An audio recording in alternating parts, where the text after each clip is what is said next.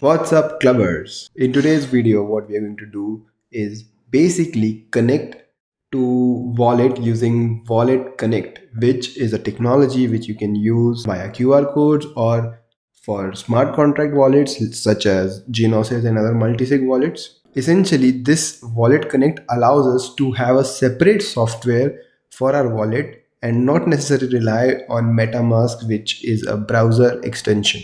So this way what we can do is basically have our phone, a wallet in our phone, and just use that wallet to connect to any site that is available that supports WalletConnect. It's a fairly standard way to connect to wallets, and you might have seen a lot of other websites where this is done. So yeah, today we're going to learn how to do that, and we'll connect to both Ethereum and Matic chain. But before we get started, please make sure to like this video, comment on this video if you have any questions, subscribe to my channel, hit that bell icon.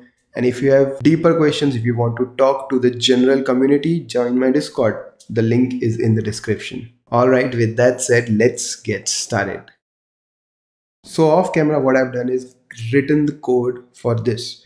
The first thing that you will need to do is basically have a Web3 provider WalletConnect library imported via CDN. If you're using React, the WalletConnect itself has a great documentation which you can go through, but I'm just going to keep things simple today, and we're just going to use pure vanilla JavaScript. Now the documentation that I used was present over here, which you can see also expects us to use an NPM or something like that, but I just used CDN version of things, and it can work on Infura or custom RPC. If you don't know what that means, Infura is basically a service which provides us with an Ethereum node so that our wallets or our dapps or our server-side wallets can simply send a transaction to the Ethereum mempool so that it can be picked up and executed. We put RPC, JSON RPC URLs in our wallets. I don't know if you remember when we added the Matic mainnet, we had added a JSON RPC.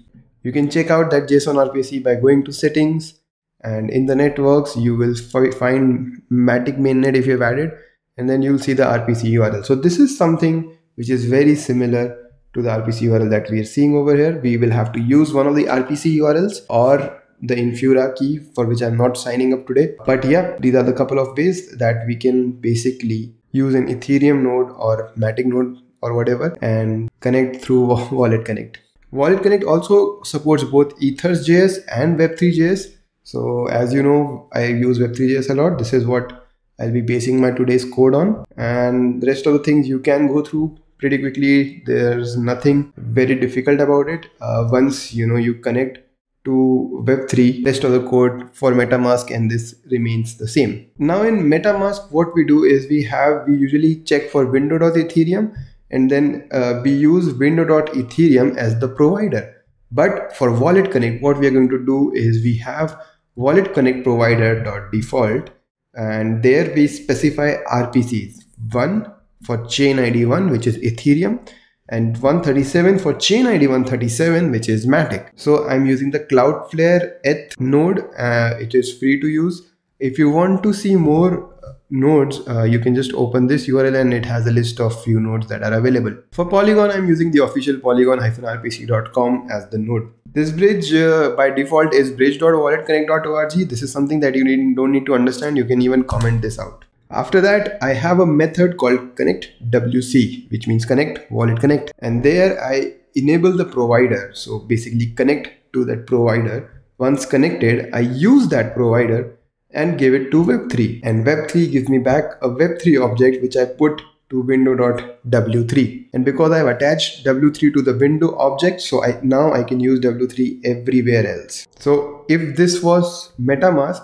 the provider would have been window.ethereum, and nothing else would have changed. So as you can see, the code is not a lot different, and now I'll show you a small demo of this. So I've started the server and I go here and write localhost port 8000 in my Firefox. Now you can see there's a connect WalletConnect button over there, which when I click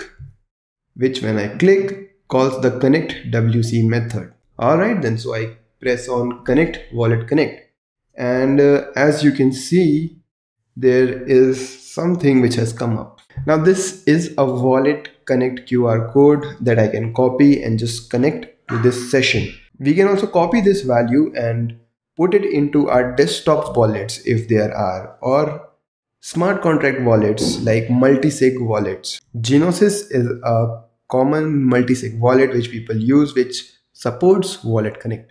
So we can copy this WalletConnect URL and just paste it in our desktop wallet. But today we're going to use our phone. So I have two wallets on my phone, both using the normal wallet that I use for these videos. So this is my wallet. I go to the top right option and I click there, I press there, which looks like a camera. I press it and a camera pops up.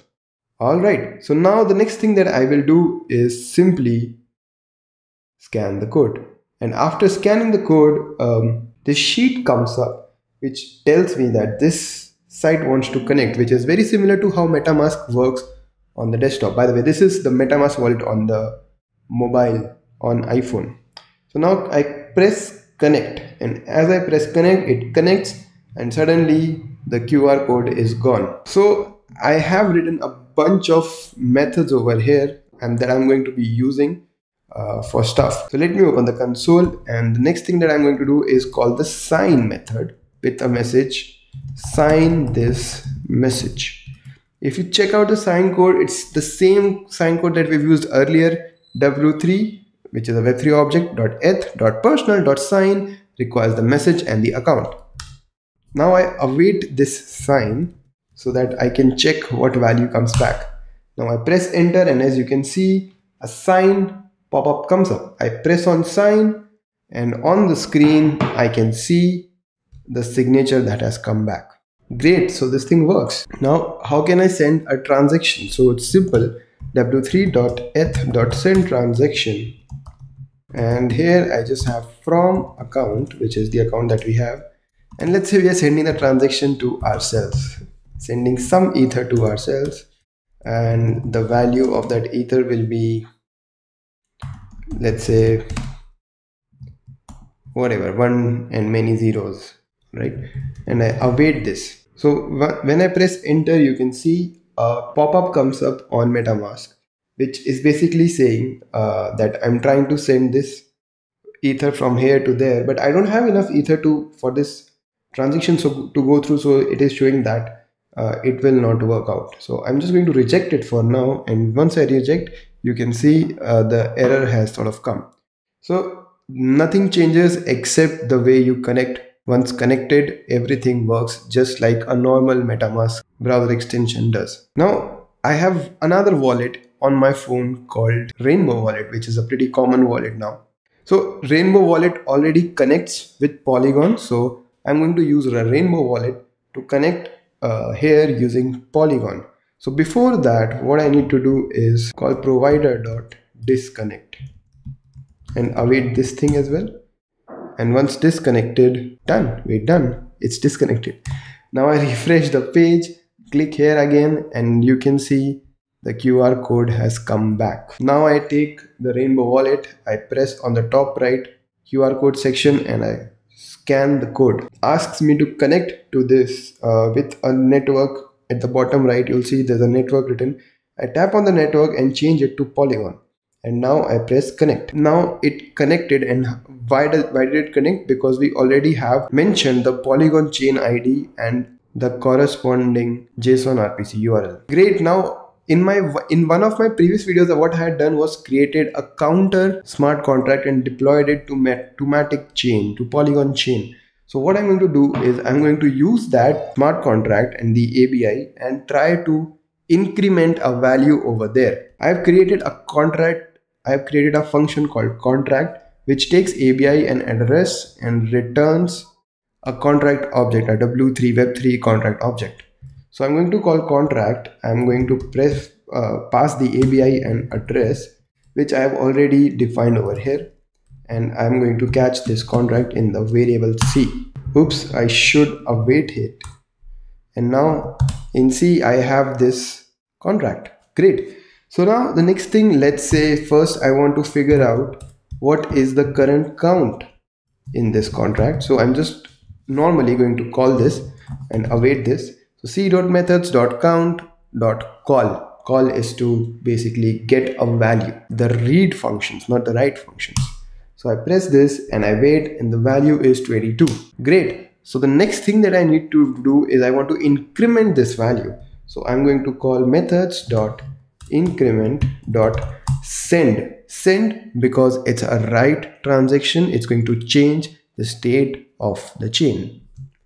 And in the send, I need to mention the from, and I press enter with the await there. And in a second actually, you'll see the pop-up has come on the Rainbow wallet, which is saying that there is a transaction that needs to go. Do you confirm it? So I'm going to take the phone and press confirm. Yeah, it takes my Face ID and it confirms it, and it says all right, done, sent. And I can just check here that it is sending. I tried to send a similar transaction earlier before I started recording the video, and that had went, that had gone, that had succeeded, and this one also succeeded. And because it succeeded, I got a response over here. Great. So this is how you use WalletConnect. It's no different except the fact that you basically need to create a provider in a different way. For MetaMask, the provider was window.ethereum. For MetaMask, the browser extension. But if you're not using that and you want to provide a WalletConnect, this is how you do it. This is how you create a provider. There are a bunch of other ways to create the providers, and you can figure that out using documentation for WalletConnect, which is at docs.walletconnect.com/quickstart. And in the quick start, you'll have a bunch of ways for the dapps, for the application that you're building to connect using WalletConnect. Thank you so much for watching today's video. If this was helpful, please let me know. As always, don't forget to like the video, comment if you have any questions. If you have any suggestions on the next video that I should put, please let me know in the comments. Come on, hop on my Discord, chat with me. I do GM. I try to do GM every day. If you have any questions, the community is very helpful. They try to answer if they can. I also try to chime in every now and then. Make sure you subscribe to my channel. It really keeps me motivated to bring new videos. Alright, thank you so much for watching today's video. Hopefully I'll see you tomorrow. Bye bye. Not tomorrow. Hopefully I'll see you next week. Bye bye.